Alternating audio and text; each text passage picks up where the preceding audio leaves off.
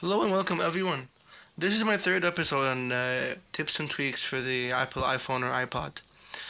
First of all, you need to know that there are different lock screens for your iPhone. You don't only have to use the normal one. First one that I'm using right now is called Gravity Lock Screen. I'm gonna lock it, and simply all you do is push the screen upwards, and that's it. And you can even change it a little bit. You can hide the bottom bar or keep it on. If you keep it on, it means you should have the lock screen downwards. And the other one is called Android Lock XT. This one, what it does is gonna enable it. It has the same unlock pattern for the Android if you know the Android system.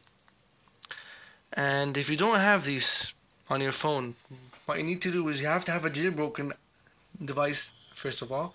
Open Cydia and it will load. And what you need to have first of all before you do any of this is you need to check that you have a source called Xcelise. This one. So you press edit just once and then press add and then enter the address. It's just called http://cydia.xcellize.com xsellize.com, and then press done. It will load all its sources, and then go to search and search for Android Lock space XC capital and download it. And if you don't like it, use the one that I'm using right now, and I think it's the best one actually. Gravity Lock Screen, no spaces.